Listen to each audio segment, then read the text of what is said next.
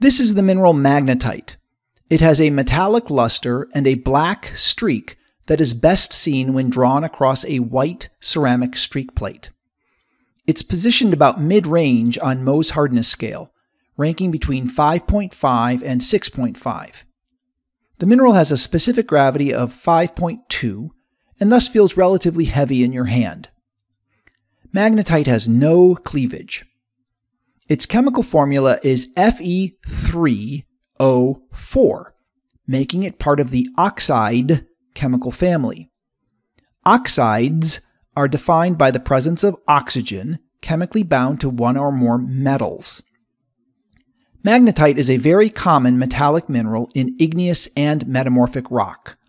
It's also prevalent in sedimentary rock beds that formed during Earth's Paleo-Proterozoic geologic era, which occurred between 2.5 and 1.6 billion years ago.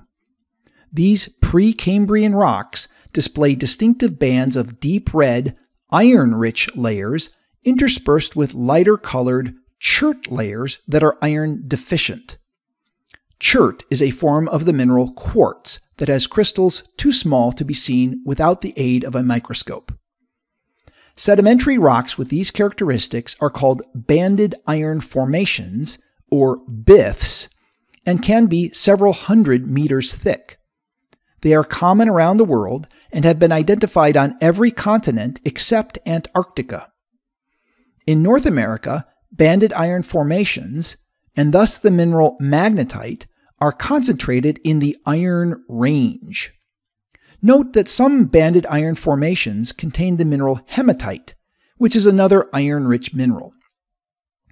North America's Iron Range constitutes dozens of iron ore mining districts around Lake Superior, in both the United States and Canada. Given its iron content, coupled with the fact that our modern society is highly dependent upon iron and steel, it's perhaps not surprising that magnetite is a vital resource for human civilization.